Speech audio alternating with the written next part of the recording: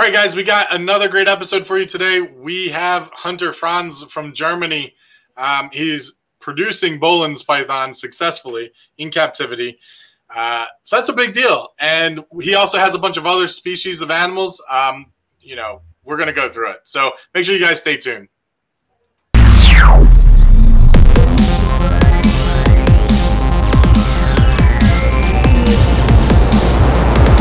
Okay, so on just about every episode I feel we've done so far for this show, Boelens have come up in every single one. But, there's very few people in the United States to really talk to about Boelens, and very few people that have really been successful working with them. So, honestly, having you on this week is awesome. I really hope you're going to give us a little bit of insight on things that you've done right and done wrong with the species over the years. And I won't necessarily say it's a species a lot of people are going to jump into because the price tag right now is a little bit high in the United States. I think last I checked, almost as high as $10,000. So it's not exactly a, hey, let's experiment and hope for the best kind of species to work with. But I'd like to hear about what kind of got you into them. I'm not sure if it was the challenge, if you just picked up one, fell in love with it, and then just started wanting to work with Boelens pythons. Nee, der hat gefragt, ob du jetzt gerade schon mal Boelens hattest. No. I got my first Boelens python in 1988. Wow.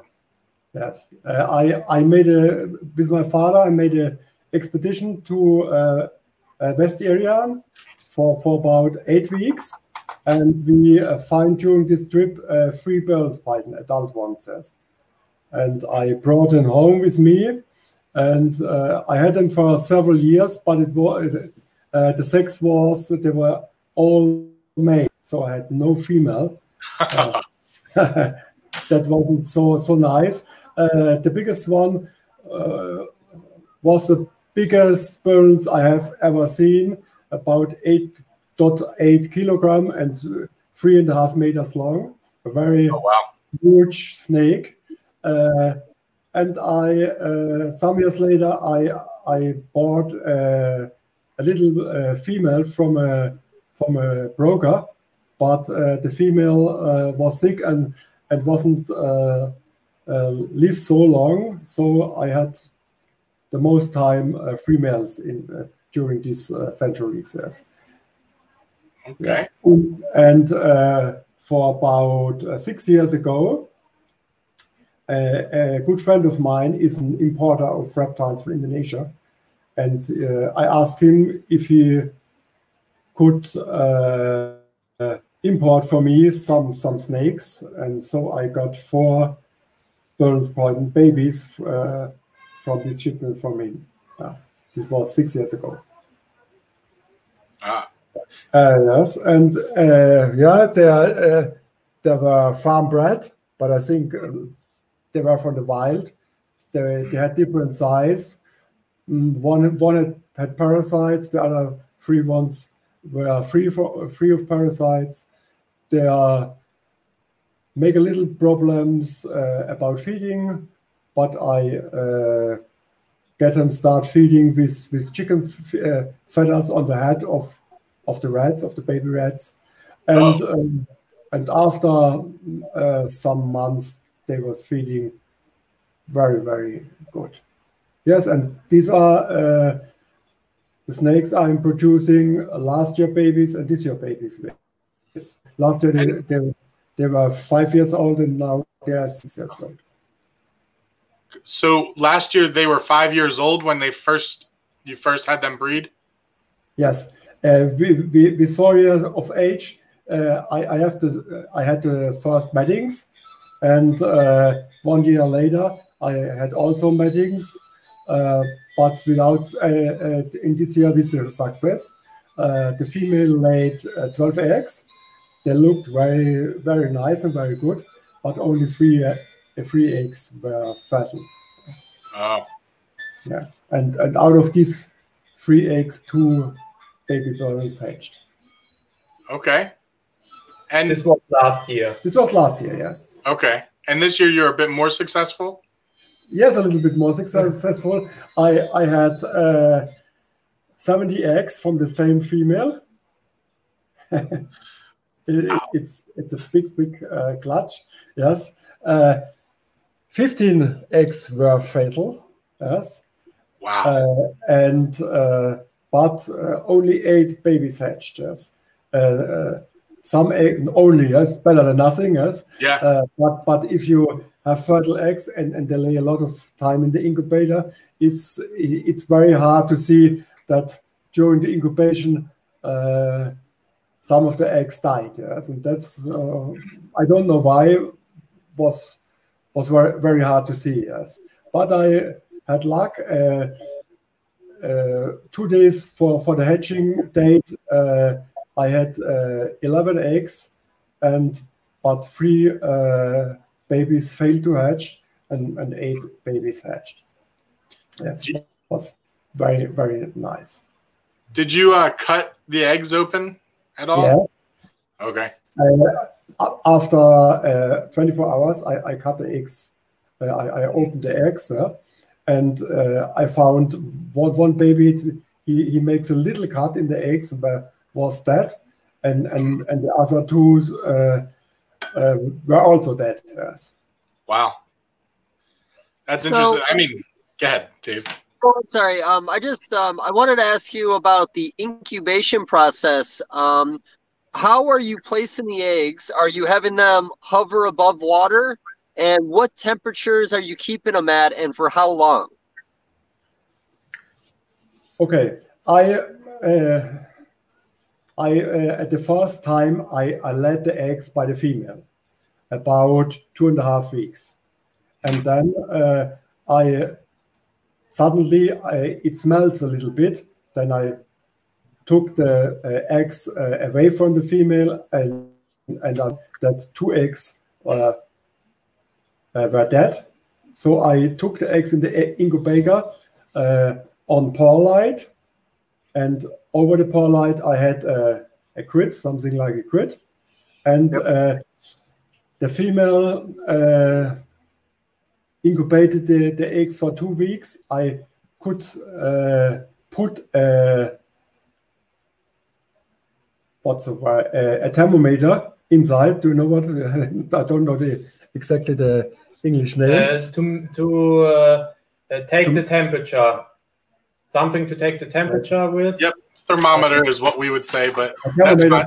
That's right. And I saw that the incubation temperature from the female was 31 degrees Celsius. Yes, we are in Europe. We are measuring with Celsius, not with Fahrenheit like the States. I don't know what's that's in Fahrenheit. And the same incubation temperature I took for my incubator. And I have a very big box with perlite on the bottom, and a grid over the perlite, and a glass on the top of the box. Yes. Okay. And I'm not sure if I heard it. How long between from when they lay to when they hatch? How long? It took for the first hatchling 79 days, and the last hatchling 48 days. Okay. Okay. That's a significant difference. Yes. But I cut the eggs. They had the possibility to go out. Yes, but some eggs, the last one stayed some days in the eggs before they came out. Yes. That's great. Okay. And jumping back, yes. How do you keep your animals? Can you tell us a little bit about your enclosure, your heat, hot side, cool side, airflow, anything like that? Yes, I try to explain this to you. It's not so easy. I have them all separate in cages. They are about a little bit more than 2 meters long, 80 centimeters wide, and the height of also 80 centimeters.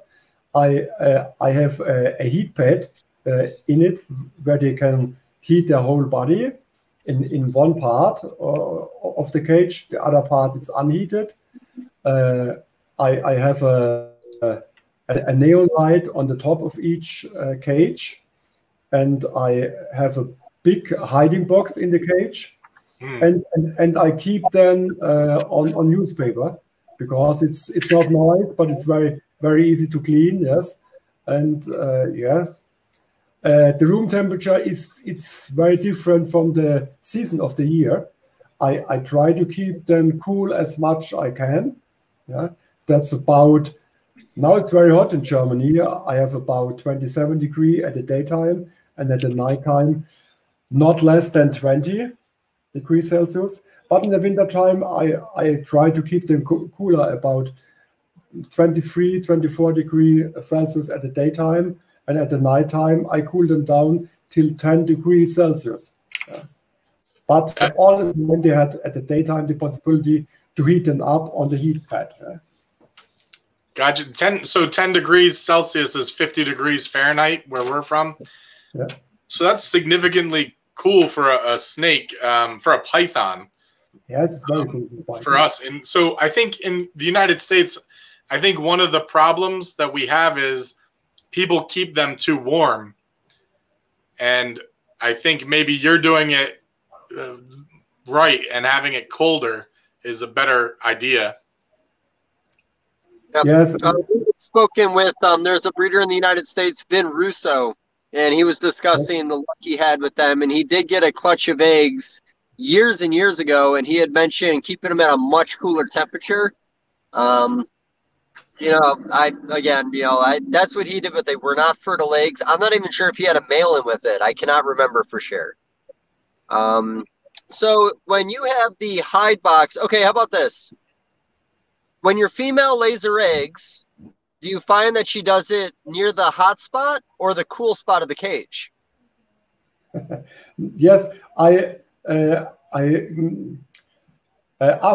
the mating season, I thought, or I saw the female was gravid. She was laying a lot of time on the heat pad, so I took the normal hiding box out of the cages and give her a better, bigger box with some sphagnum moss in it, on the cold place in the cage, on the other side from the intake. And she was going in the box and out of the box for about 4 weeks before they lay the eggs, several times each day. So I had the egg box on the cool side on the cage, yes. Okay. And they always use the lay box?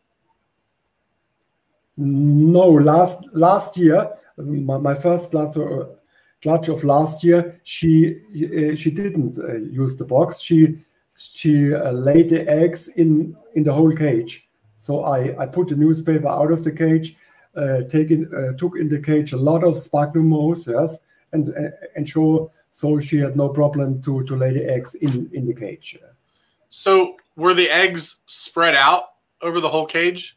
Last year, yes. This year, not. This year, she made a nice clutch, round clutch, and she was laying around the clutch, yes, for about more than 2 weeks.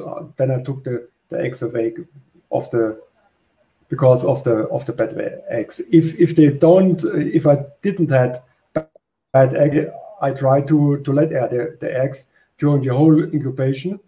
I think that's not so bad for Boelens. I think that must be working. But with the bad eggs in the middle, it was too much risk to let her sing on the eggs. Yeah. So to me, that makes sense that they need a good nesting spot. If they just spread their eggs out, they could have held them for too long because they didn't have a good spot, or the female didn't think she had a good spot to nest. So we had someone on before, Ron St. Pierre, that talks a lot about nesting and how certain animals need nesting, like a spot. And I think you're spot on. I think that really makes sense, that if you don't give them a nesting spot, they'll hold on to the eggs for too long, and maybe they'll become infertile, and then they just lay them all over the place because they didn't have a spot. I think that's smart. Yes, I changed a little bit from last year to this year. Last year I gave her a much bigger box, yes, but she doesn't like it so much. So I was thinking the box is too big. In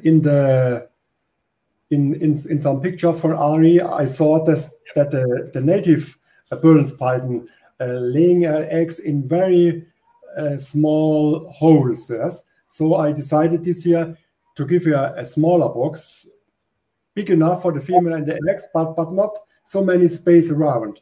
And this year she accepted the box very well. Yes. Yeah, one of the things that Ron St. Pierre, is to have a big box, but fill it with sphagnum moss and loose wood chips, things like that, so the snake can burrow, or the animal. He was using it for lizards and things like that, but something where they can burrow and make their own space. So the box is big, but it's very, very full of an easy movable bedding, maybe. Cypress mulch, I think he might have used sphagnum moss. He might have did a mix with some dirt in there also. There's a lot of different ways, but I think what he said, and I believe I think it was crocodile monitors or croc monitors we were discussing, that the females wouldn't even cycle if they didn't have a viable place to lay their eggs in the cage. So once they started putting these nesting boxes in the cage, it allowed the female, or gave her the chance to actually cycle. Otherwise, they weren't even getting dud eggs. Yeah. Yes, but curious. Yes, I have the egg-laying box not a whole year in the cage. I tried this, but I have also a smaller hiding box, yes. And during the non-breeding season, the female is all the time laying in the smaller hiding box, not in the egg-laying box. So for this reason, I took it away, and only during the breeding season I take the egg-laying box in the cage. Yes, but they need a small box. That's correct. They want to have contact overall. Yes, and she made one thing. She grabbed the sparkling mouse away. Yeah, the sparkling mouse was on the side of the female, and she was laying on the bottom of the plastic box, yeah, and made a ball around the eggs. Very interesting to see here. Do you think that's because of humidity? Yeah, I think perhaps she was thinking it's the sparkling mouse is too wet. I don't know. Yes, but I had the same. I saw the same thing by other pythons also, by tree pythons. They also, if you take sparkling mouse in the egg laying box, they take it away and are sitting and then they are sitting on the normal bottom, on the plastic bottom of the egg laying box, not on the sparkling mouse. Yeah. And the same was also by the Boelen's python. Yes. Do you, when you pair them, do you have a certain month of the year that you always start your pairings? Are you guys palpitating, feeling for follicles, or ultrasounding your animals ahead of time?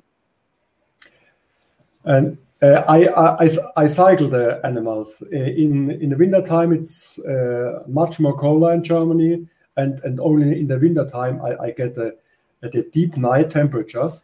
And I'm watching my animals. I'm have them separate for the whole year, and normally late October, beginning of November, the males are moving more, and they are moving more and more, and then the males are ready for breeding. Yes, and then I take the males to the females, and I have two males. I switch the males. I let them in the cage for some days, and then I take the other male in the cage. Sometimes I take both males in the cage, But if I take both males in the cage, they are not biting each other or something like this. They are not mating. Yes, I must mating. I must do one male out of the cage for successful mating. But I saw it then, yeah. Okay. Are you doing I any? Down with the temperature, down with the lights, yes. In this room, there's no chillers for cold the temperature. So Yeah. the temperature is on the outside temperature. It's when it's warm outside, then the room are going to heat off, and when it's cold outside, the room goes down. So we only can keep them cold when we have winter time. Yes, I have no air conditioning in this room. Yes, genau. I have a heater in the room. If it's going too cold in the winter time, I can heat the room. Yes, but I let the heating out for a long time in spring, in autumn, till it gets too cold here. Then I must heat the room a little bit. Yeah. But I'm not working with air conditioning systems. So the only thing I could do, I could increase the temperature, but not decrease it with a cooling system. Yes.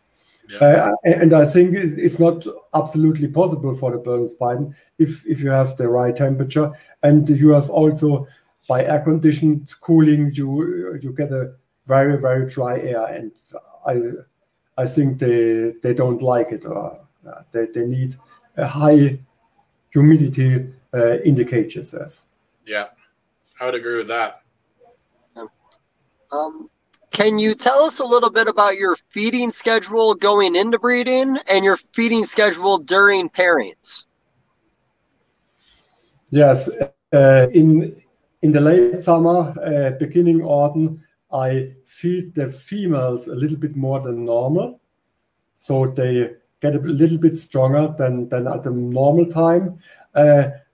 For the males, yes, normally I feed them less than the normal time. But when they are ready to breed, normally they stop feeding. Yes, so I only feed the females during the breeding season. Yes, and they are heavy feeder during this time. Yes.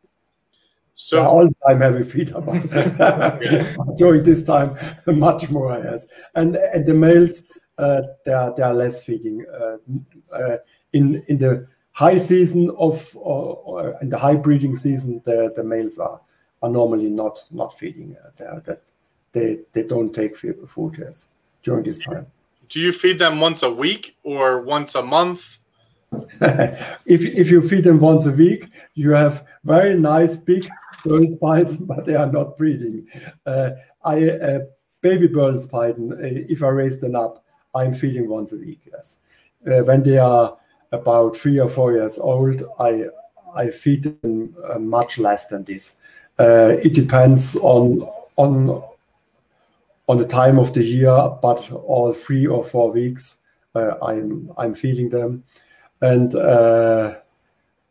it depends also on the female. How heavy is the female? Yes, I'm not have a plan and get every week.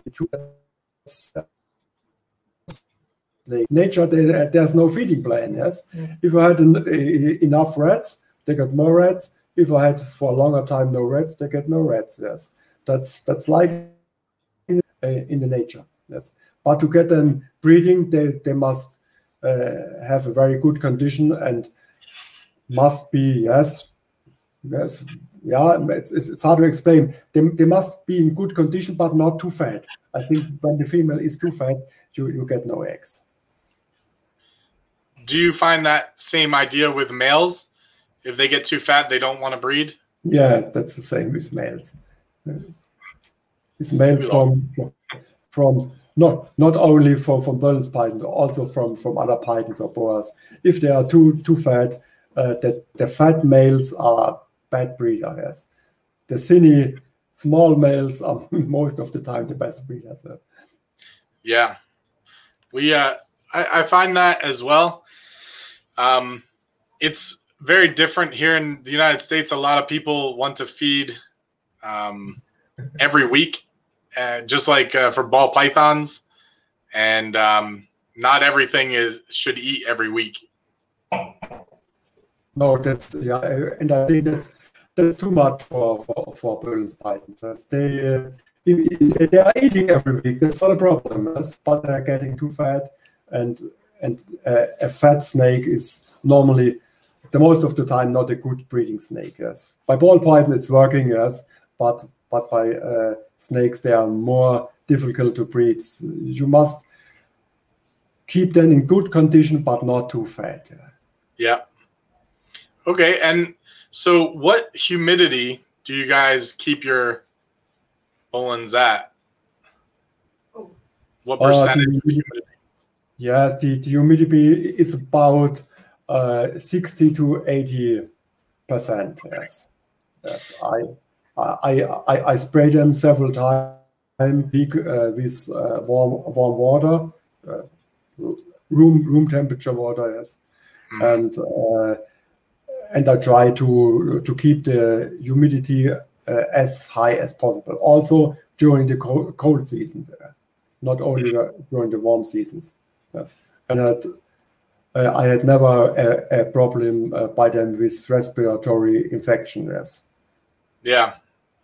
I spray them also if they're on 50-degree Fahrenheit, on 10 grad Celsius. Yes. I spray them also. I had never problems with this. So obviously, a lot of people want to figure the species out, and I have friends that produced eggs, but none of them were fertile. Sometimes maybe 25 eggs, and I think in the wild they're a snake that could produce 30 eggs or more. And so, do you think you'll get to a point where in captivity you'll be seeing a 30-egg clutch, possibly?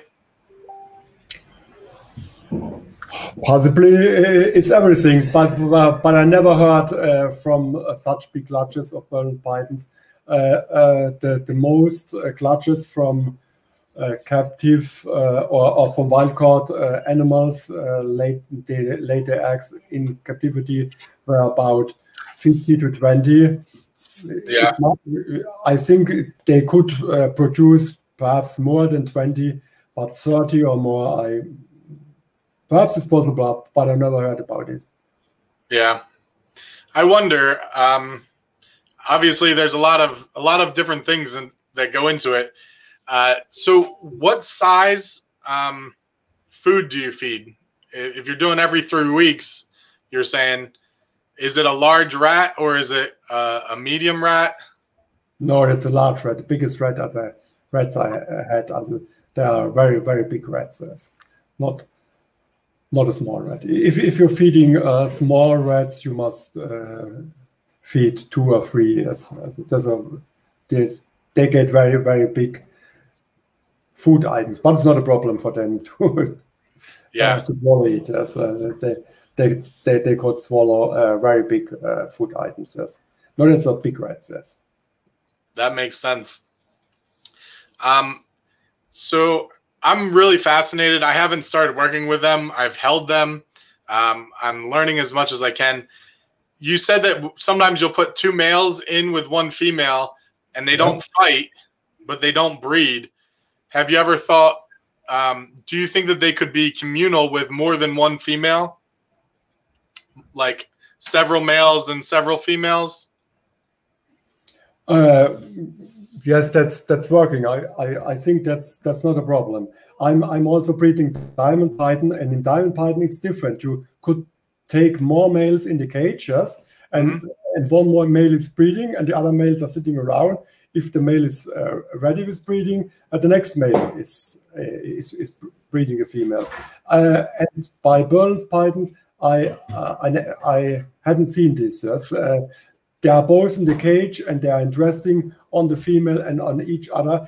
But if I had 2 males in the cage, I never had matings during this time. if I later on, if I put one out of the cage, yes, then the next day the remaining male in the cage starts breeding, starts males.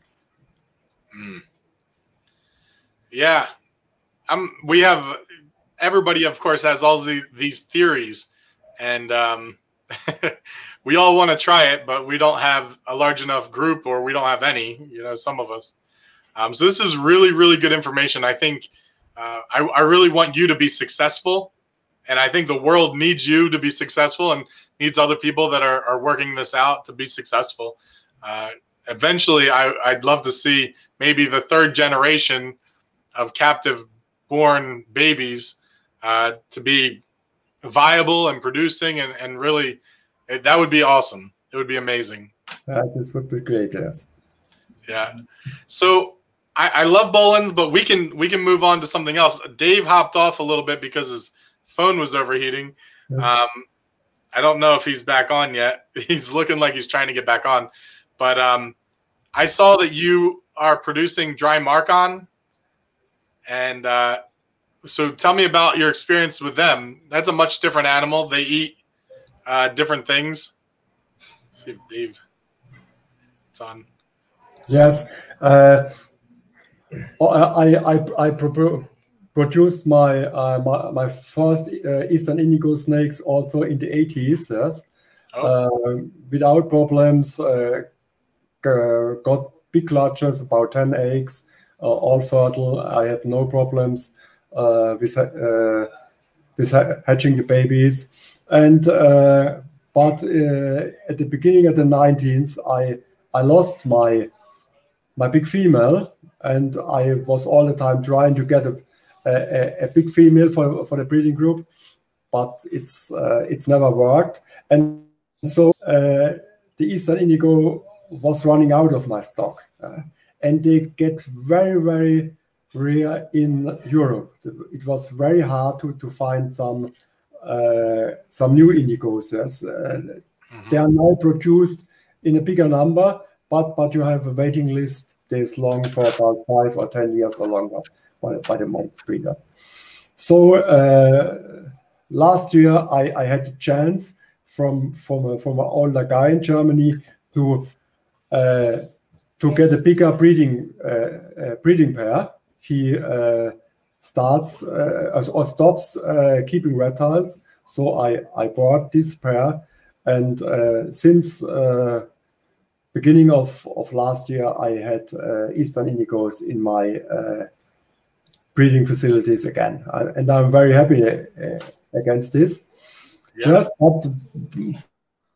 but successful like in the 80s. I got this year 7 eggs, very nice looking eggs, but only 4 were fertile, and 3 babies hatched.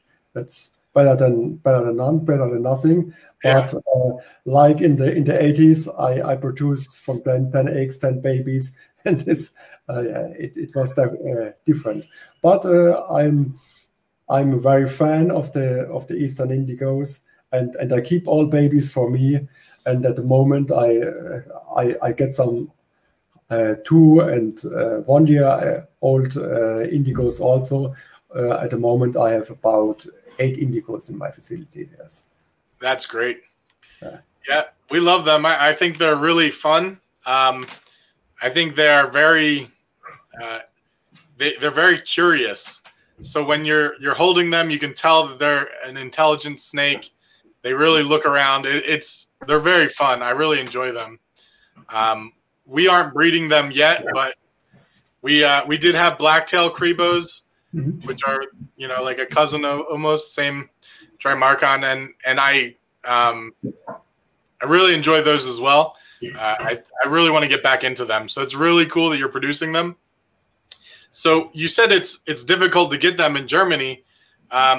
Something I know Dave wants to talk about, and we want to talk about, is how hard is the regulations in Germany? Like, there's a lot of regulations. Yeah. Yeah, it depends on the species. For indigos, we have no regulation in Germany. That's very easy. Yes, they are not protected. You can breed them. You can without problem. So we have no regulation for Trimarchon in whole Europe. We had a bigger problem with Eastern indigos. We had a lot of inbreeding in Europe. It's nearly impossible to get some new stuff from the States to get new blood in our colonies. That's a very big problem. Yes? It would be very great if we could make some exchange with some US breeder to get new blood in the European bloodlines of Eastern indigos. Yeah, there's we had black pearl reptiles on. Yeah, he produces a lot. They produce a lot, I guess. And I don't know about their list of how many people want them is always longer than how many he produces every year. So it's hard for him to say he wants to export them to another country when he can sell them all here in the United States. So it's tough. But he said to me that he get no permit to export them. Oh. I think that's a problem. He can ship them with a permit out of California. Yes, that's not a problem. But out of the States, he saw this to me. He got no permit for Eastern indigos. I tried to get some from black pearls since many years. Yeah, it's tough. We always look at, so we have Dave and I both have ball pythons, and we have a few other species, and we know that in Europe there's regulations of like how big your enclosure is and what type of species you're able to keep. Do you see that it is getting harder to keep animals you want, or is it just a myth that us from the United States think? Yes, we have some regulation about the cage size. That's true, but that's not a big factor to keep them. In more states in Germany, it gets very harder to hold poisonous snakes, but non-poisonous snakes, it's not a big problem. If you want to keep one, you can keep them. You need the papers, yes, for Appendix 1 animals, you need the CITES. Yes, for Appendix 2 animals, you need only a letter of authorization from the breeding guy. Yes, so that's not much different than in the States, I think. Yes, but poisonous snake. I'm from Baden-Württemberg. It's one state in Germany. We have no regulations for keeping poisonous snakes, but the next state, only 15 kilometers far away from me, is Hessen, and it's very hard at the moment to keep poisonous snakes. But non-poisonous, I think, is not a big problem in Europe. Yeah. So one reason Benjamin is asking this, and I don't know if you follow the United States market, but it right now, especially almost every day, we're hearing about a new rule or regulation, whether it's nationwide or just based in a state. Mostly on our bigger pythons, like the reticulated python, the Burmese python. There was talk about anacondas years ago, but they kind of made it off the list. But there's a lot of laws that we believe could be changed in the United States where it's going to make it very, very hard for us to keep some of the animals we want. Now, we've gone through this before, and this is a fight we've always dealt with.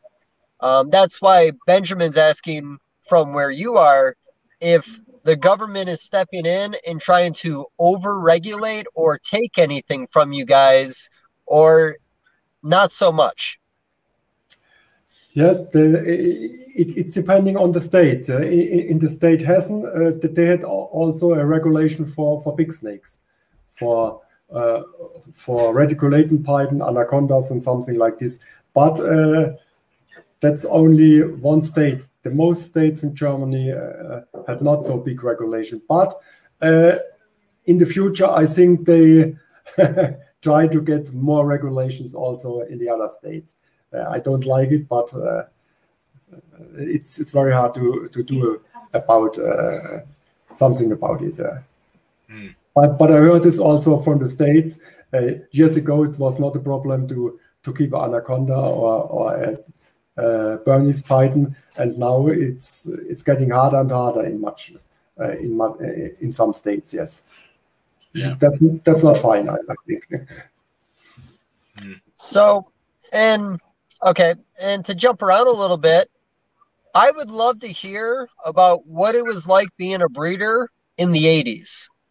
Because even in the United States, the market or just the hobby wasn't quite there yet, and there were a few people involved. Was it the same for you in Germany? Were you one of the few breeders, or was there a bigger community there? No, it was like in the States.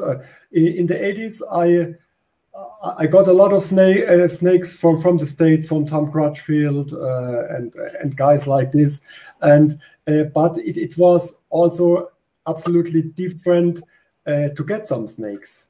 In the 80s, you had not the possibility to go to a snake show or to a big animal shop to buy all snakes. Most of the time you must go to the country and try to find some, try to catch some, try to get some a license to export them. My first corn snake, I went to Florida 2 times to get my first corn snake, because at this time corn snakes were very rare in Europe, yes. And now you get a corn snake here for $2.50. It's different. At this century, you must go out and find your own snake, and I think that's much nicer than now. The most people don't know where their animals live. So I went to nearly all tropical countries in the world to find some snake or to make some expeditions and to have a look. When the 80s, you must catch them at your own. You had no chance to get, or nearly no chance to get. You get some corn snakes, some bull snakes, sometimes some ball pythons or some Bernese pythons, but not so much like now. Now you if you have money, you could nearly everything. Pretty much. It's crazy to think that. So when I'm like, oh man, I really want a snake, I look online, and things like that, and I think back like, okay, maybe back then you'd call somebody, you would, I would never think in any of my whole life, I want a corn snake, I'm going to fly to America and catch one and then send it back. Like, never crossed my mind. So that's impressive. So I imagine when you flew to the United States, what year was it that you came out here for your first corn snake? Yes. About. Not only for the corn snake, also for holidays. I want to see the state of Florida, but the main reason was also to catch some interesting snakes and bring them back to Germany. So my father and I and 2 friends, we rent a mobile home and drove through whole Florida and was looking for some animals and was looking for some nice snakes. And the first time we find some black racers, some Florida king snakes, and a lot of water snakes, but no corn snake. I must 2 years later, I must come again to catch my first corn snake. It's not so easy to find in the summertime. We were there in August. That's the main holiday season in Germany, but it's also the hottest season in Florida. It was very hard to find a corn snake there. But it was one of my loveliest snake I ever had. Yes. It's great. But I was going to other tropical countries also to find some snakes and catch some snakes and bring them back. But it's at the moment it's very hard or nearly impossible. Only in the States it's possible. It's still possible. Yes, if you go to Florida or to Arizona, you could buy a hunting license, and via a hunting license you can catch some animals. Limited, some are protected. That's not allowed, but you can catch them and bring them back to Germany. That's not a big deal. Yes, but it's. I think the United States are one of only some countries who allow this at the moment. What year was that? Your first trip? What? I don't know. Wann war das Jahr, wo du das erste Mal dort warst? In Florida. Let me thinking about. Also in the 80s, 81, about 81 or 81 or 82. Yes, at beginning at the 80s. At this time I was 18 years old. Yes. This was but it was not my first snake trip. But it was the farthest away. Yes, I start keeping snakes with 6 years of age. Oh, so I'm now I have now snakes for 51 years. It's a long time. Yeah. And your parents were okay with that? Yes. My father is a fishman. Yes, he likes fish, so snakes are not so far away. Yes. And to get my first snake, it was a garter snake from Canada. It was not so hard for me. It took me a half year to talk with my parents, but I got it. Yes, it was very, very nice. And then it goes up. and we built a homemade made cage for the snake, yes, and put the snake in, and the next day she was away. There was a little hole in the cage, and the snake was in my kinder room, but one day after we found it again. It was a crazy story, yes. And you were 6 years old? 6 years old. Wow, that's amazing. So when you came to Florida in the 80s, to take an animal home with you, did you just put it in your suitcase back then, or did you have to talk to a guy like Tom Crutchfield or somebody else to send it back to Germany? No, at this time I took it in the suitcase or in the hand luggage. It wasn't a problem. I said to the officer, I have a snake with me. They asked what kind of snake. It's a harmless snake, a corn snake. Oh, okay, take it with you. But now it's not possible again. it's not working at the moment. In the 80s, it was not a big problem. Later on, I got some Gila monster and other snake from US breeder, and all these I shipped with the airline. Yes, but the first 2 times or 2 or 3 times I had the snakes in my hand luggage. Okay, that's so great. Yeah.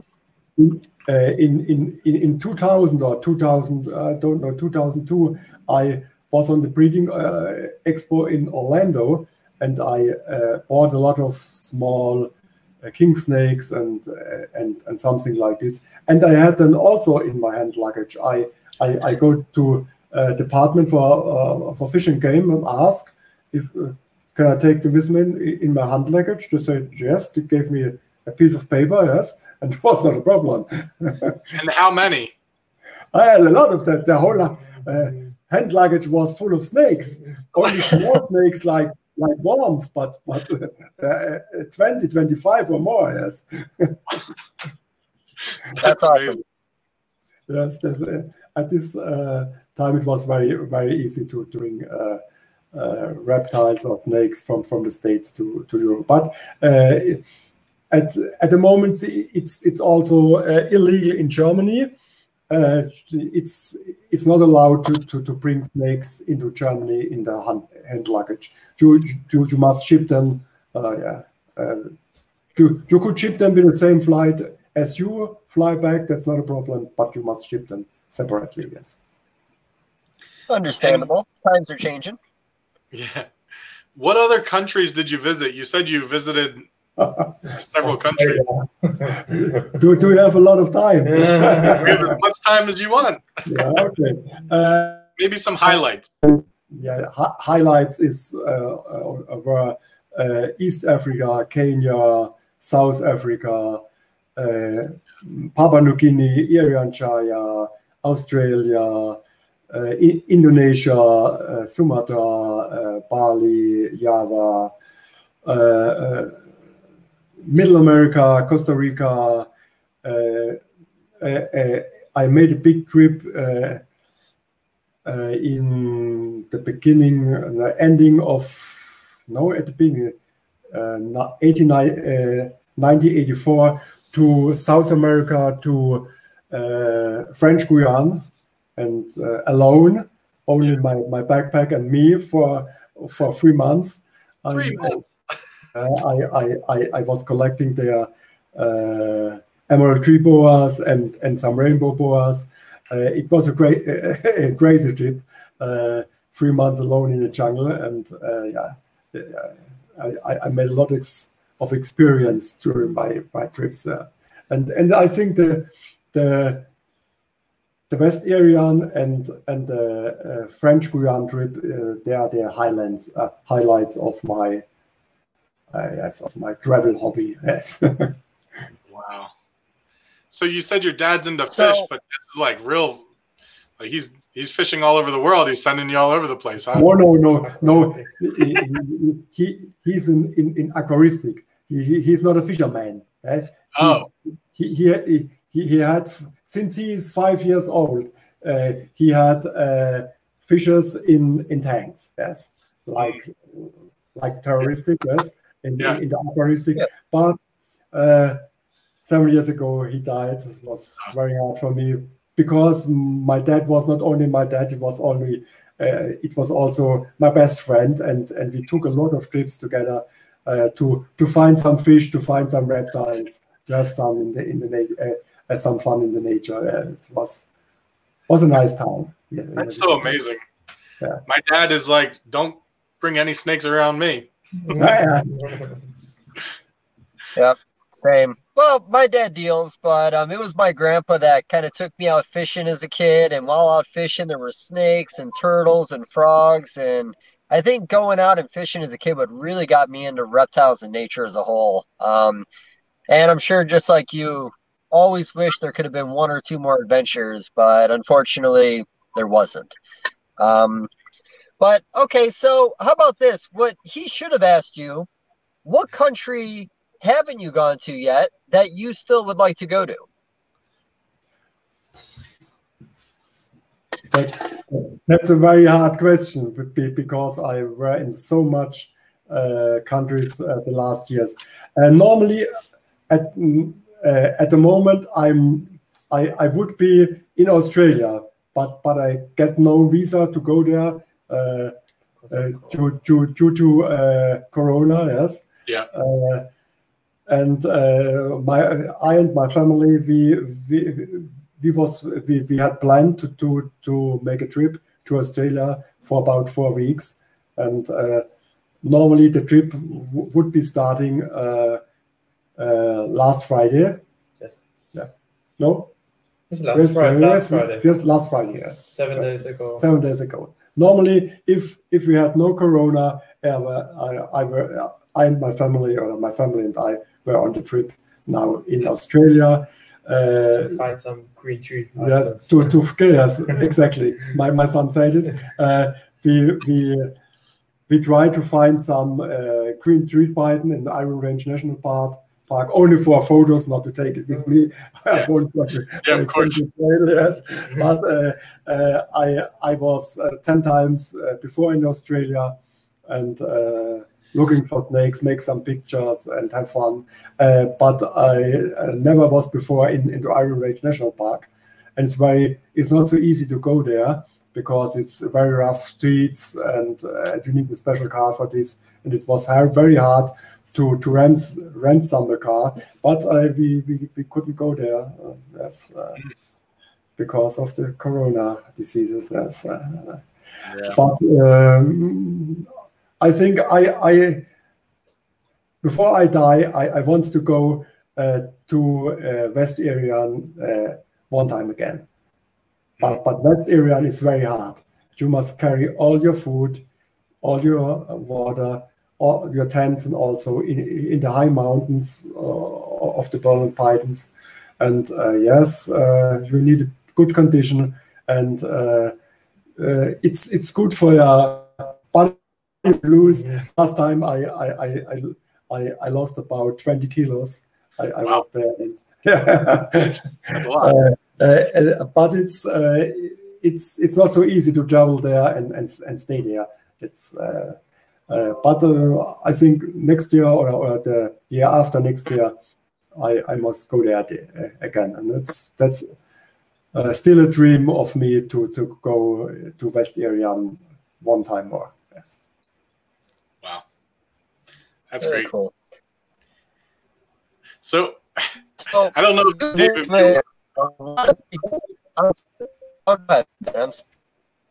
No, I don't understand you in a moment. Your phone's breaking up a little bit, Dave. But yes. I was gonna say, so I looked on your Facebook and I saw that you have some Mexican chain snakes. You have some spinning a lotus that I, for some reason, was having trouble pronouncing. How many species are you working with? Oh, it depends. Your son's laughing. He's lying at this time. I'm a biologist, yes, and for about 18 years I was breeding reptiles and snakes as a professional, yes. And since 8 years I stopped this. I'm working in a pharmaceutical company at the moment, and I have reptiles only as hobby, yes. But at the moment I have with my hatchlings, about 200 in my facilities, yes. And I was working with about, thinking 50, 60 species of snakes during the 50 years, and for about 25 species of lizards and monitors and Gila monsters. But I don't know this exactly. At the moment, I have about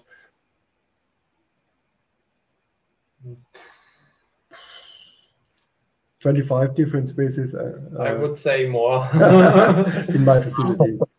I've also some poisonous snakes and a lot of colubrids and pythons also. Yes, I have enough snakes. I'm a freak. I'm crazy about snakes.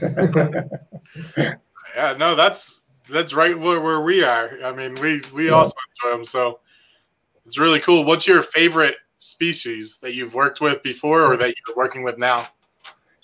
I think two of my favorite species are the Boelen pythons and the Eastern indigos. Yes, yeah. I like them both very much. Yes. But I like all snakes. I sometimes I'm thinking in my life before, yes, I was a snake. Yes. if I see some videos when people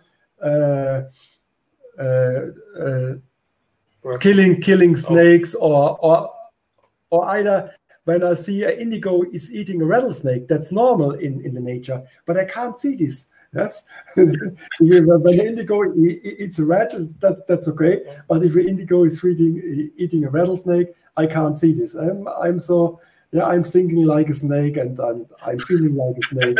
And I need all the time hot temperatures. Yes, I'm like a reptile. Last year, I went with my family to Canada. My wife wanted a little bit cooler, but it's not my country. Yes, I need sun. I need hot temperature. I need reptiles, and especially snakes. Mm-hmm. If a country has no snakes, it's not my country. Fair enough. Where is it? Dave Kaufman went there. Where is it in Canada where they have the big breeding balls of garter snakes? It starts with an M, right? Yeah, that's a part of Canada, but it's more in the north, I think. And you must be. I was there in the summertime, and you could find them in the springtime when they are coming out of hibernation. Yes, I was 3 weeks in Canada. I was looking for snakes, but I saw only 2 dead garter snakes. No snake alive. I wasn't sawing so much animals in Canada. It was a lot of trees, a lot of rivers, a lot of cars on the streets during this season. But it's not my country. Canada is not really a herping destination by any means. I go up there to fish, and that is it. Yeah, you must go for fishing. I were several times in Arizona, Nevada. I like these places very much. And Arizona is a special snake for herpers. A special place for herpers. You could find a lot of lizards and snakes there very easily. That's a very, very great country for me. Yes, I think it was 5 or 6 times there with my family. I'm coming there again in the future for sure. Yes. Very cool. That's great. Yeah, for sure. So I take it you have a really great group of people you meet up with in Arizona, and you guys have some den sites you go to, hibernaculums. No, I don't know so many people in Arizona, so I was trying to find my snakes at my own. I know. Do you know Frank Reed? He has a guana farm in Tucson, but he's retired now. It's the only people I know I know from Arizona. I'm going there with my tent, or I rent a motorhome and driving through the nature and looking for some animals, snakes and lizards. But without help, it's much easier, I think. Yes. Yeah. Well, if you do the trip again and need a little help, make sure to reach out to me or Benjamin. I have a lot of friends that go herping in Arizona and have some very beautiful spots that no one goes to. Okay. Lots of den spots. There's areas they go to where there's den spots where you can take out a chair and just sit there, and reptiles will come and go all day long. Okay, I will do this. Yes. Next year we try to make this trip for this year. We want to try to go to Australia, but the year after, I'm sure I'm coming back to Arizona, and I will. It would be very nice if I got some help to find the reptiles in the nature for taking some great pictures. Yes. Yeah. When you come out, we'll make it very, very easy for you. I promise. Okay, thank you very much. So I think I must come this year. It's also very very hard to get in the States or get back from the States at the moment. But I think and I hope next year it's easier to drive wires, and I will come to Arizona again. That's sure. Perfect. Well, if you come anywhere in the United States, just let us know. We usually can find somebody that's in that area. Okay. Yes. My favorite states are the southern states. Yeah. Yeah. The warmer states. It's more heat and more snakes. Yeah. No problem. So I personally live in Missouri, and the beautiful thing about Missouri, other than the fact that it gets really cold here, is being in the middle of the country. We get a lot of northern species and a lot of southern species that all merge here. So in the state of Missouri, I believe there's 28 different species of snakes you can find. And on a property I was living on, there was 18 different species just in the backyard in the forest. Oh, great. So Missouri, not great, but lots of snakes. Okay. So perhaps Missouri, it's also opportunity to come in the future. Yes, I hopefully will send you pictures of pygmy rattlesnakes and timber rattlesnakes today. As soon as I leave here, that's where I'm going, and I also might go out for mud snakes tonight. Okay, I wish you good luck, yes, and a lot of fun. Yes.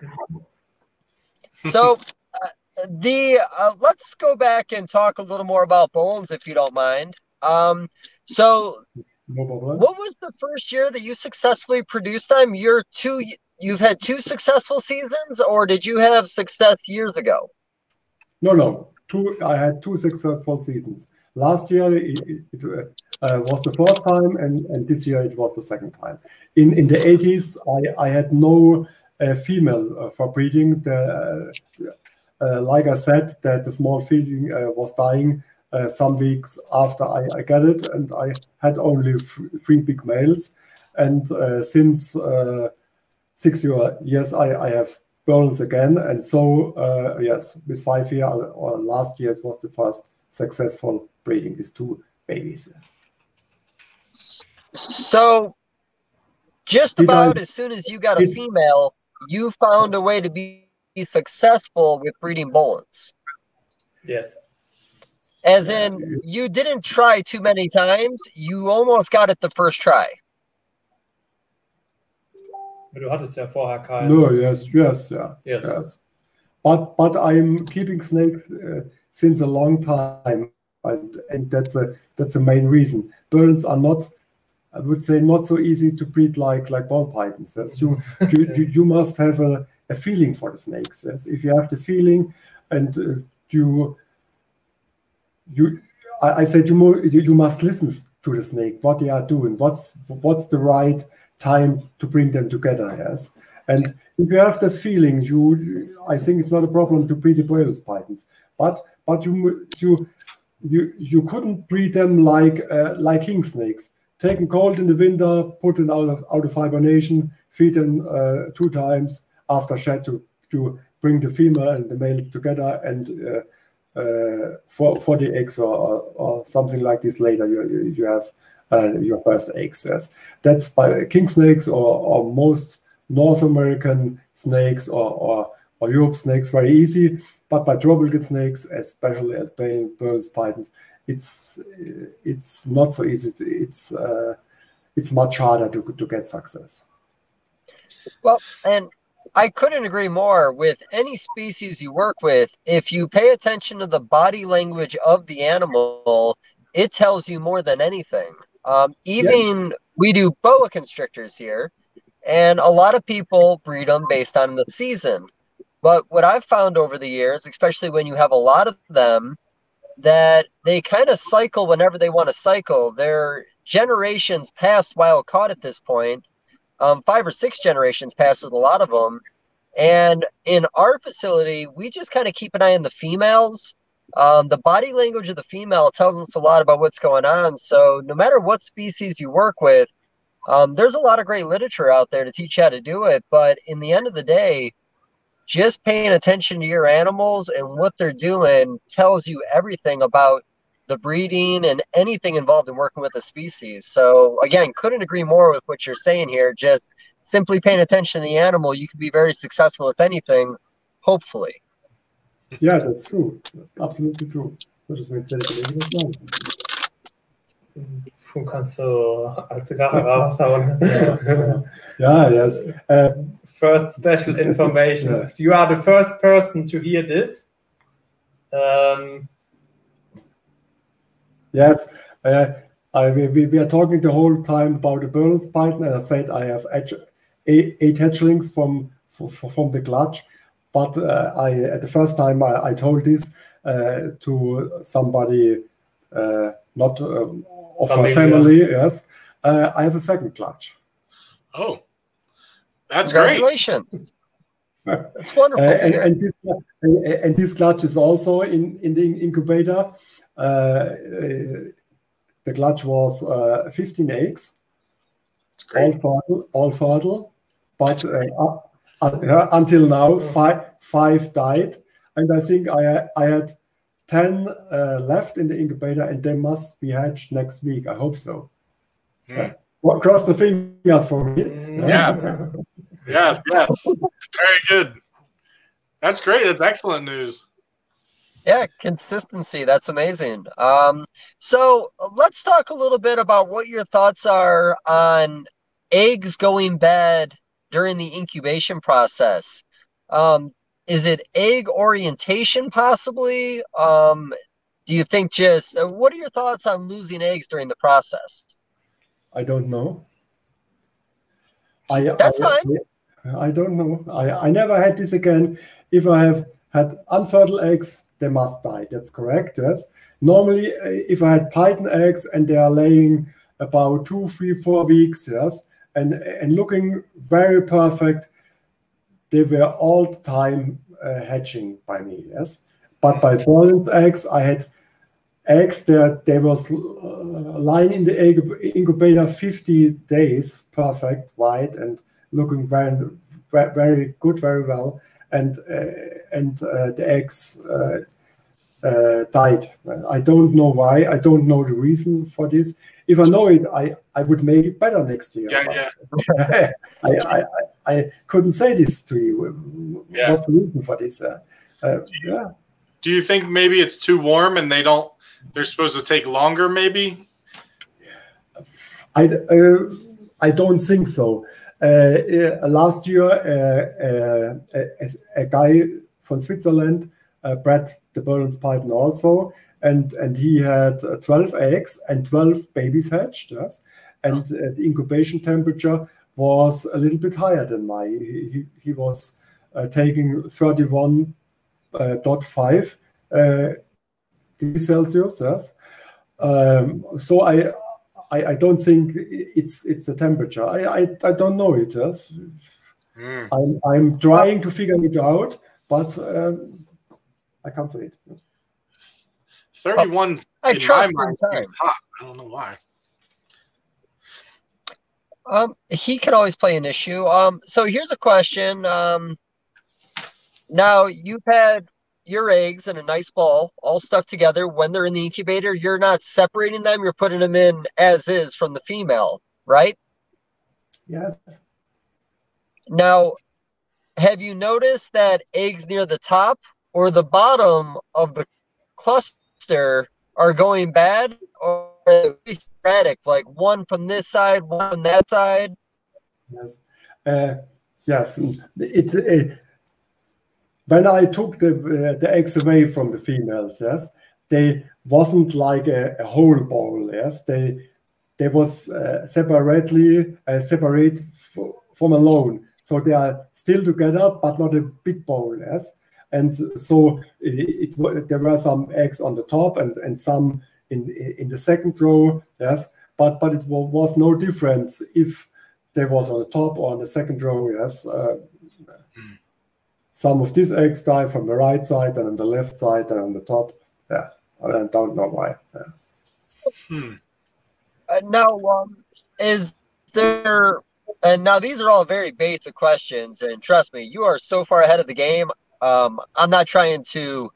I don't even know what the word is. Not Now, I don't know what the word is, so I'm not even going to use it. But to keep working our way through these questions, like with Woma pythons, if a droplet of water, a little bit of water comes in contact or condensation on the egg, you can lose a lot of eggs with Woma pythons. And do you think that could be the case too with Boelens? It could be, but my Boelens eggs get no contact with water. No moisture or condensation on the top of the container that drips down? Yes, I had some condensation off the top of the container, but it's never dropping on the eggs. Yes, this was not a reason. Okay. I know this by womas or by tree pythons. If they get one dot of water on the eggs, the eggs is dying. Yes, but the Boelens eggs, for sure, they get no condensation water on the eggs. That's absolutely sure. So that's not a reason why the eggs died. I don't know it, but because some eggs are developed very, very well, yes, and the egg next behind it, yes, was dying. The same temperature, same humidity, and they look both very perfect and white and all things. I don't know. I don't know the reason, but I figure it out in the future. I'm sure. Yeah, I hope you do. Yeah. Some things are out of our control. The viability of your male, the strength of his sperm, the ones that come in contact with the fetus in each egg could not be doing the job properly. And nature always finds a way, or not finds a way, but even like in ball pythons or other snake-laying species, every once in a while you'll get a perfect egg and the female will kick it out. And you always try to go and incubate it, but a lot of times they just simply know, which always baffles my mind that they could actually know that one animal wasn't going to make it. But, like you said, there's so many variables in this. Probably not worth overthinking unless you can find something in common with every clutch. Yes, that's true. And for this year, I'm very, very happy. Last year, the fertility rate was very bad. Yes, 12 eggs, only 3 fertile. And this year, I have had more than 30 eggs, and only 2 were infertile. The rest of the eggs were fertile, were perfect. And yes, it was other reason why the eggs was dying. Yes, I don't know why, but shit happens. Shit does happen, buddy. But that was the most scientific thing we said this whole time, by the way. Go ahead. I'm sorry. No. But you must be happy with this, what you get, yes? And I'm happy with 8 nice little baby pythons, and perhaps next week I have some more, yes? So, yes, I'm happy, yes. You could also say, if I had 30, it would be better, but I'm happy with that, what I get, and that's great. Yeah, that's great. So, how many of the babies that you've produced that you've held on to kept? All of them.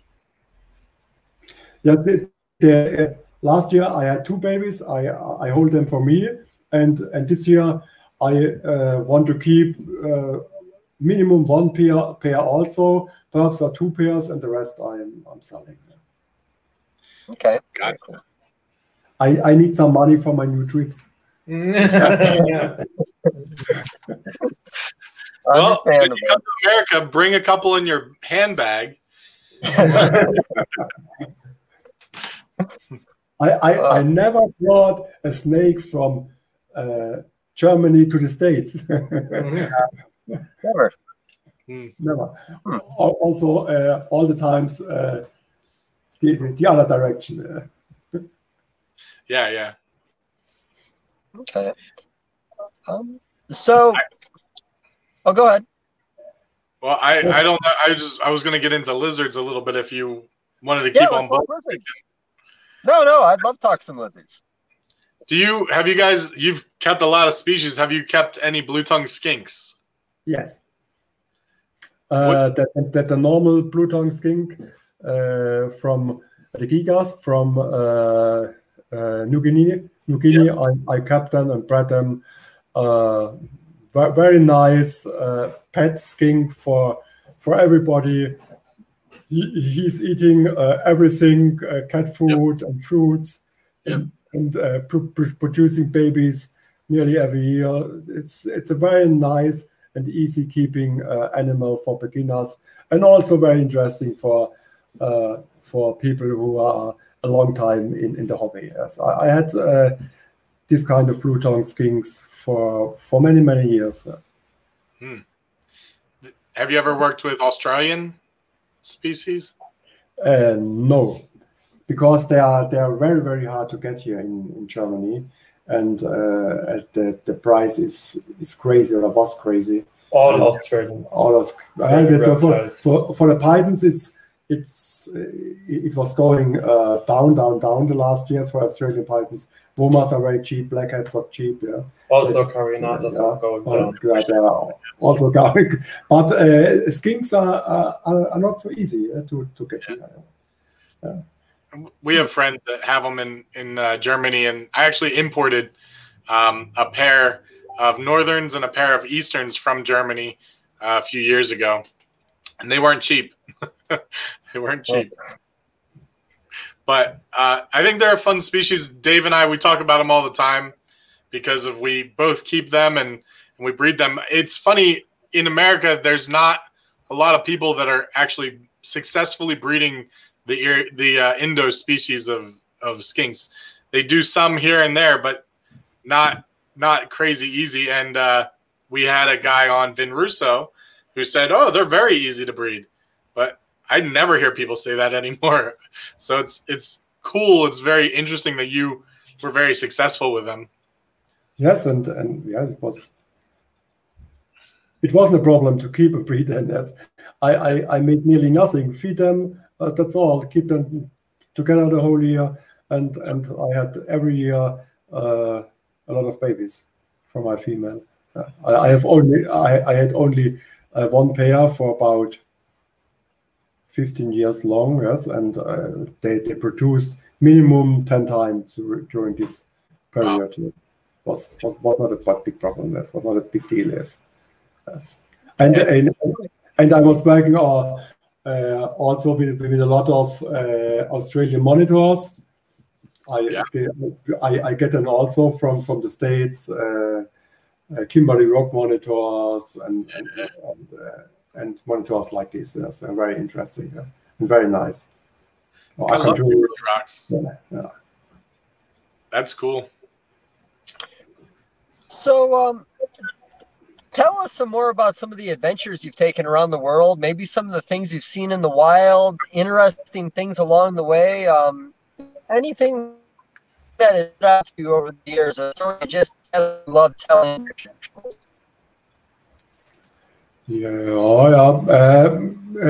Very.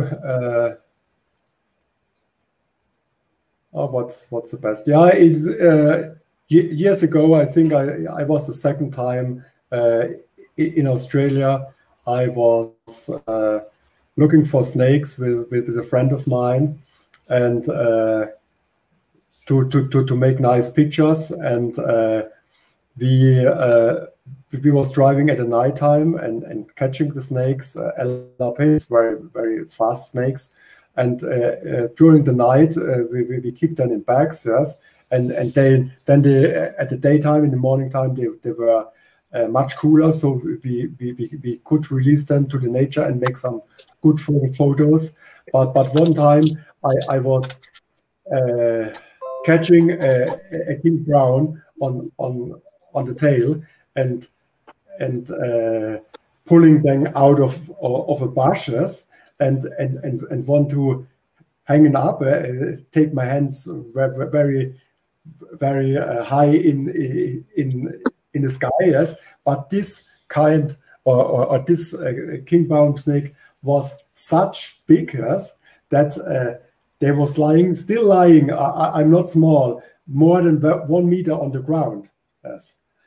and she was or he was very active, and we tried to get the snake in the back, but it was impossible, yes. So I told my friend it's not possible to take a picture from here. We must release it. It was too dangerous. Yes. Then I took the snake and give it a little swing, throw it away. Yes, and normally if you throw the snake from the unsealed road, yes, and they are moving away from you very, very fast, yes, but not this kind of King Brown. Yes, the snake was going around and running after me. So I was jumping in the car and closing the door, and the snake was outside the door, yes, and waiting for me. Then we drove away. It was a crazy situation. And normally, you notice if you are on a snake trick, you should wear good shoes, yes? Like boots or something like this. But it was at this time so hot in Australia. We was driving at the night time, only shirt on, under trousers, and some flip-flops. So it was a crazy story, yes. And I was young, but yeah, it made a lot of fun. But I think now I'm a little bit older, I am more carefully. Yeah, picking up a big snake like that, especially. Yeah. And King Browns are very, very fast. Yeah. I've heard of stories in the United States of coach whips going after people or kind of chasing them when you're chasing them. I think a friend of mine might have a video of his friend kind of going at one, and the snake turned around and went at him, and his buddy jumped up in the air like a little girl and ran away. And it chased him for a few feet, and then it kind of took off. But yeah, I've yet to be chased by a snake. But I kind of hope I get chased by a snake at some point. Yeah, I heard this. I heard this also, and on my last trip to Arizona, I'm searching since many years for pink coach whip racers, yes. And we saw it at the last 3 animals moving over the street, and I was running out of the car to catch it, but they were too fast and they won't bite me, so I had not a chance to catch them. But if you know somebody who has very nice pink colored or red colored coach whips, I'm still searching for them. I like the snakes, also very intelligent snakes. A snake, they are very visible and looking for food. It's a very interesting snakes for big cages. I like them very much. I feel in the United States, I know there's a good population of the pink or red phase in Texas, and I saw this amazing picture a few weeks ago, and I wish I would have saved it, where it was a pink phase up in a tree, and it had a rabbit hanging from its mouth, and the meal was too big for it. Did you see that? Wasn't that amazing? It's crazy. It was crazy. A very big rabbit. I saw the picture on Facebook or something like that. It was a Facebook. It was an amazing picture. Yes. Yeah, I follow as many herping groups as possible for field herping in the United States, just because, I enjoy seeing what people are finding. And I think this year alone, talking mutations, I believe there was 3 albino timber rattlesnakes found this year in 3 different states. And a friend of mine a friend of mine found one in Oklahoma a couple of years ago, and it's absolutely beautiful. I'll send you a picture. You're going to really love this animal. And somebody the other day posted a picture of a eastern hognose, and it was a lavender color. Absolutely stunning.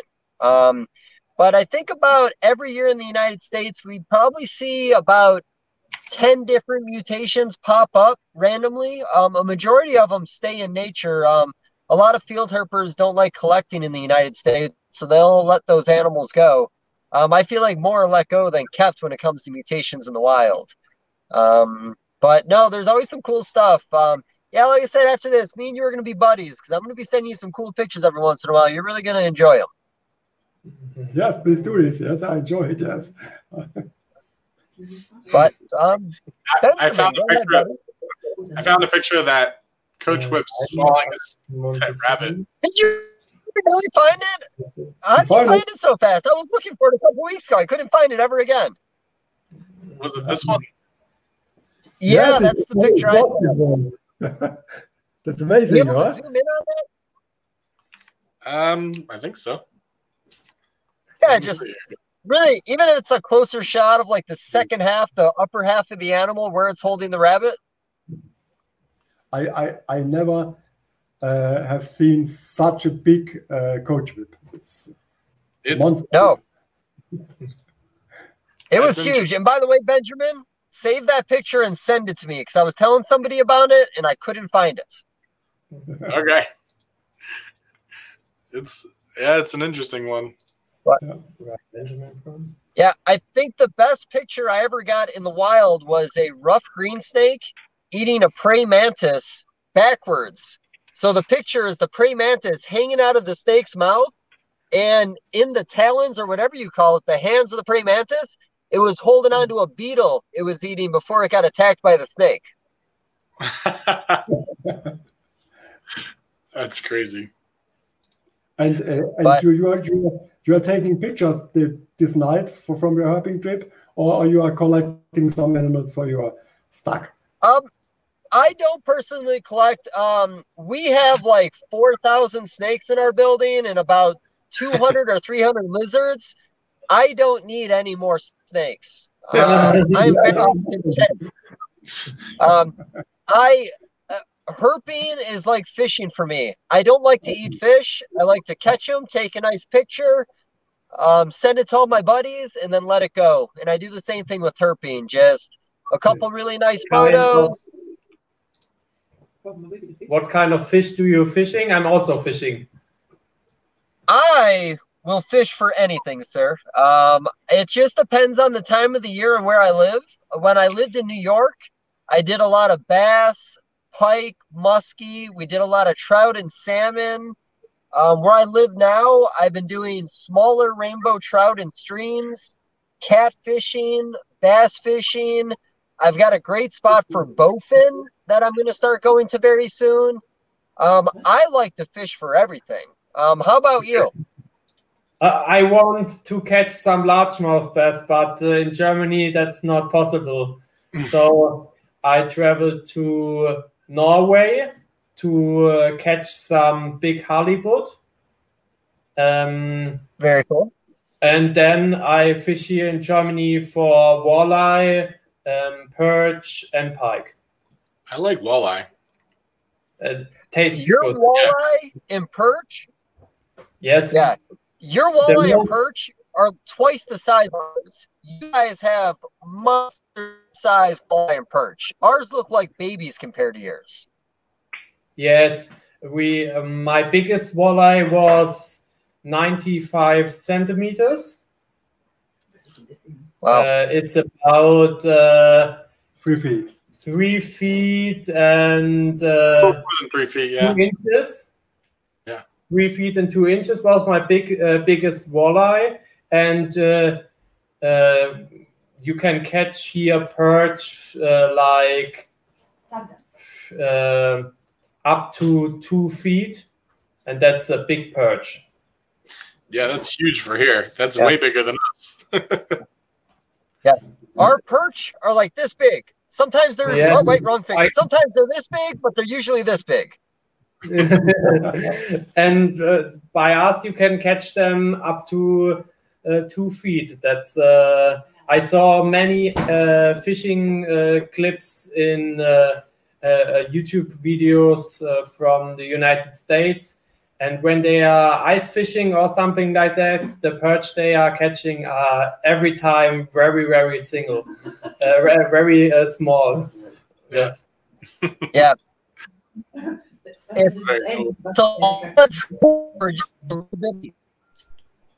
Your phone broke up. Say it one more time. It's broke up. Oh, right. That's a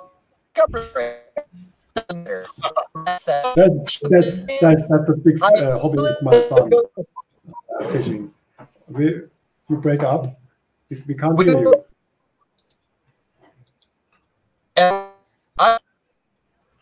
I'm muted. There you go. Your phone was breaking up. Yeah. That's fine. It's just very bad phone. But yeah, fishing. I do fishing, and your northern pike are very big also. There's a tackle company, I think it's Savage, might be the name of it. Yes. Savage Gear. Yeah. Yeah. I love their artwork. I think their artwork is hilarious, and I see a lot of their lures being used. He said their artwork is hilarious, and a lot of their lures he sees being used. The lures. Okay. Yes. Yes, they make crazy lures like snakes or frogs or ducks and something like that, rats. Yep. Yeah, most by us, most the pikes are going to eat something like that, but not walleye and perch. It's too big for them. Yeah. Okay. Do I sound bad? Oh. Sometimes his phone just, there we go. Yeah, he's in the nature now, yeah, but he's back. Yeah, he's back now. I'm back.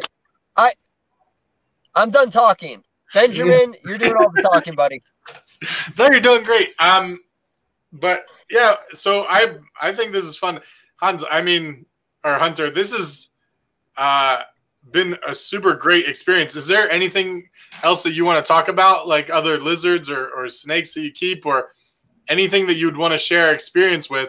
Part of what we do is we want to get people to share their experience on how to be successful, so that it's in a digital world, it's saved, so years from now people can look back and say, oh, that's how you do it, or oh, that's how we used to do it, or something like that. Is there anything that was like a real aha moment, like where you had a great idea and it really worked out, that you want to share? Yes. I have a little story about the past. For many years ago, I had tiger red snakes and also the Boelen's python, but I have for both no success with breeding, because by the Boelen's I had no female, and my first tiger red snakes. Mm-hmm. They're very beautiful, laid perfect eggs, but no eggs hatched. Yes, and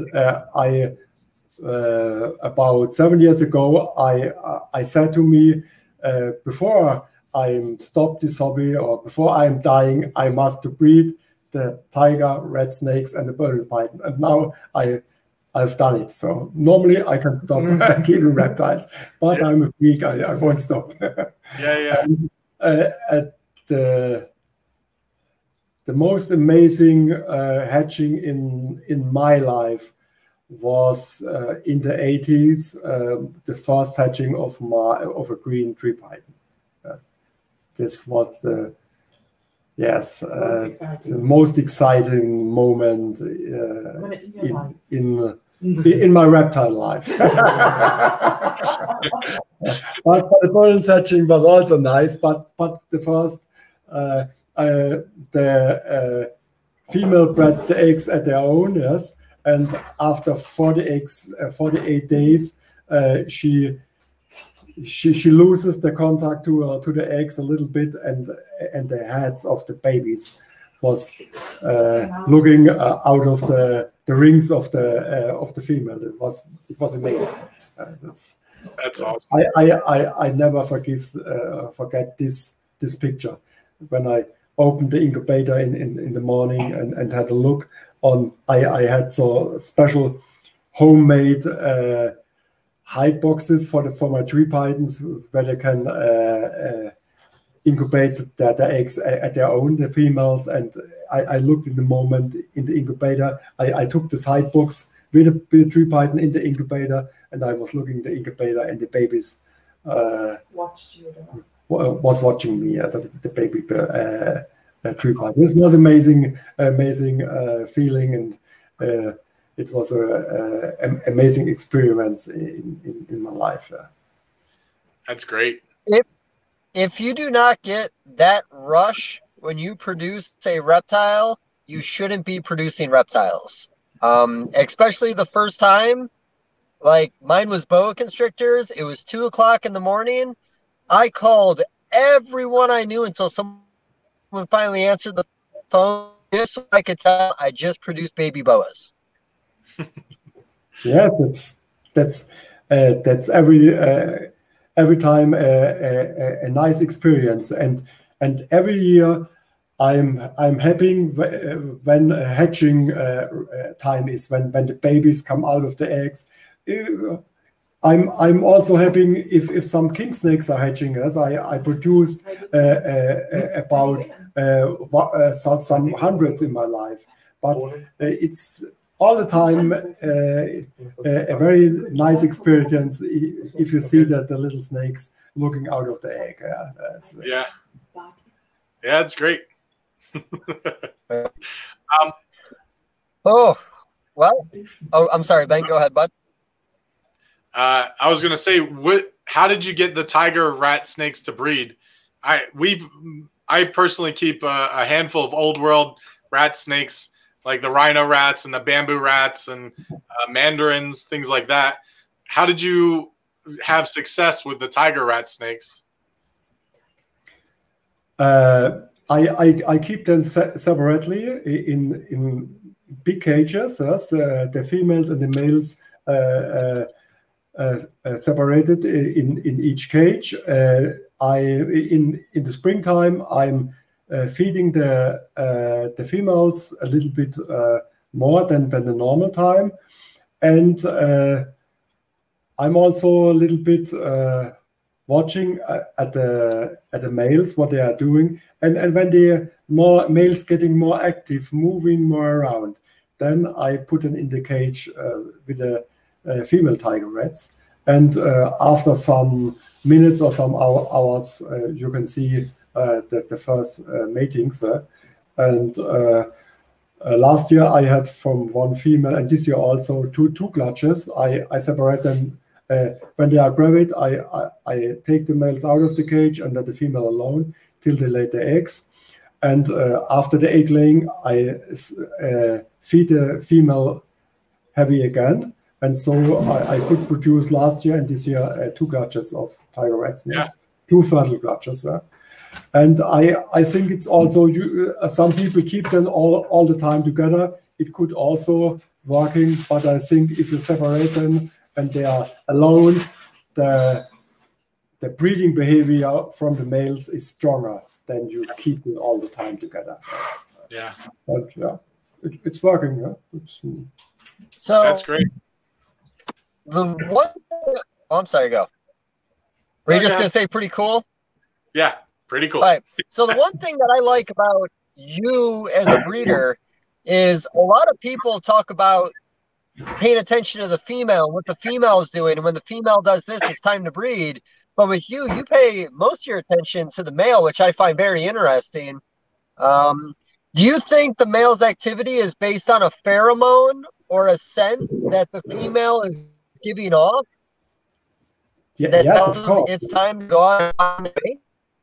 Okay. Yes, the males the males are smelling when the females are ready to breed. I can't do this, but the males, snakes, they're able to do it. Yes, and if you watch the males, yes, the males, the behavior of the males, then you could see when the female is ready for breeding. Yes, that's correct. Yes, so the female are all the times the same doing. They're not moving too much. They're feeding heavily, and the males also. But when they smell the pheromones of the female, they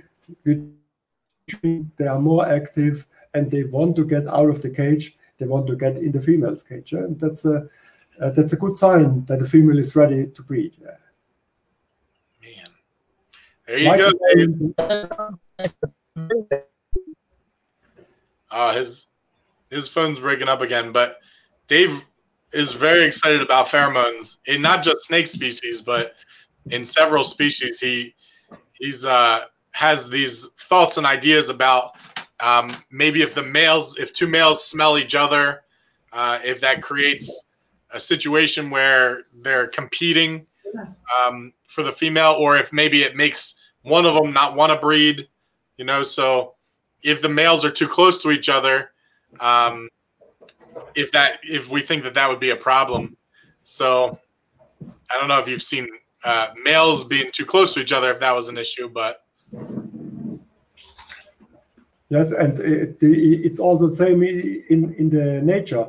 In the right seasons, when you are watching for snakes, yes, in the breeding seasons, most of the time you find male snakes. They are walking around and looking for some females. Yes, they are more active, and they find the females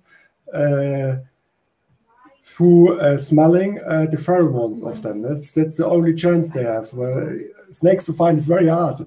If you can't smell them, I think it's for a snake. It would be very, very hard to find a partner without signs like this, like pheromones and something like this. Makes a lot of sense. So, last question for me, and you can hear me again, right? Yep.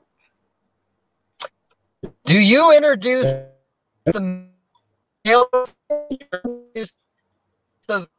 and if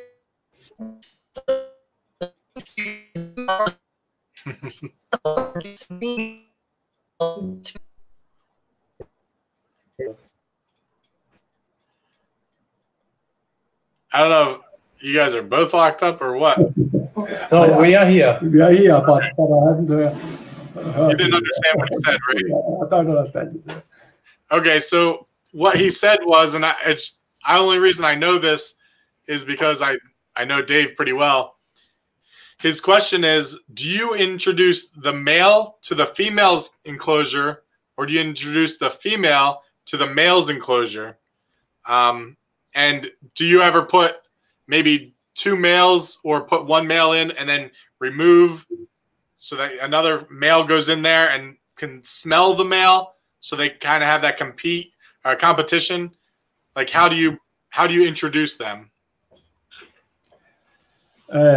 Yes. What do you think? What makes sense to take the male in the female's cage or the female in the male's cage?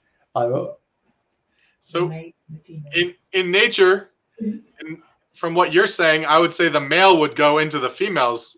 Yes.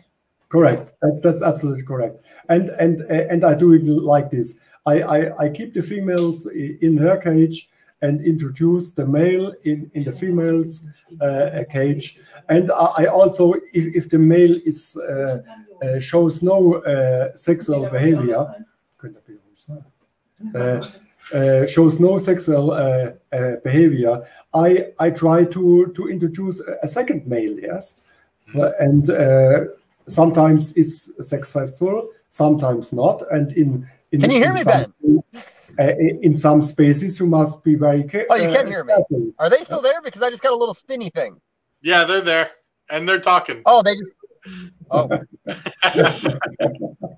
No problem. Yes, I try this also. Yes, but on carpet pythons or tree pythons, you must be very careful because they would bite each other very, very hard. Yeah. Yes. And yes, the winner takes it all. The winner stays in the cage and had the chance to produce the next generation. Yes. Yeah. But it's different from each species. In some spaces it's working very well, and in other spaces it's not working. I have a story for emerald tree boas. I had one pair of emerald tree boas for 5 or 6 years, and they they was doing very well, yes. And I keep them together in a cage, but they never breed. I separate them and keep them, bring them together again. They never breed. I tried this for several years. Then I get from the States a second male, yes. And after the quarantine, I put them in the cage, yes. And then the males was, it's hard to explain. They was making a fight. They was crawling around each other, yeah, and constrict each other. Then I separate them. You could see some dells or balls in the body of the males. Some days longer, yes. So much they constrict each other, yes. And after I put one male out, the next day, the old male was breeding, was mating, and years before he shows no behavior, and this was also at the start of my emerald tree breeding collection. Yes, it was very working very successfully, but you must be the snakes at this situation. You can't leave them alone. That could be dangerous or the death for one of the snakes. But it was working very successfully, also with other emerald tree boas I got years later on. Yes. Yeah, that's also excellent. A very good story. No, that's great. It's I always think about the competition, and I know Dave does as well. Introducing two males near each other so they have a competition for the female, to help get them to want to breed. But I've never heard the story where emerald tree boas need to really fight to turn one to start breeding. That's a good story. So, Dave, we're almost at the 2-hour mark. Do you have any questions that we want to add? I don't want to take up too much more of these guys' night. I mean, I'm having a great time. I could probably talk all night, but I mean, the fact that you guys can't understand anything I'm saying anymore, I think I'm okay. I heard that.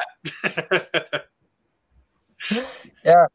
No, I mean, I am looking forward to going out and finding rattlesnakes today, so maybe my time is up, but if you guys want to keep going, you are more than welcome. But honestly, it was a pleasure. I had a great time. I love the conversations.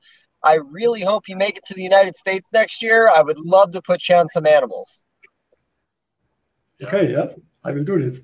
I will contact you when I'm coming to the States again. Next year is not sure. Next year, perhaps we try to go to Australia, but the year after next year, in 2 years, I'm sure we are going to the States again. And we are very happy if we have somebody to help us to find some reptiles and snakes to make some very nice, interesting pictures. That's awesome. For sure. And we'll make sure to fit in some fishing if you want to do a little bit of fishing. Fun, okay. We can also do fishing. But in Arizona, there are not so many water. No. But if there is, we'll find it, buddy. Okay. So, yeah, thank you so much for coming on. This has been great. I think it's been super educational, and I think people are going to really get a lot out of this. So it's been excellent meeting you and talking with you.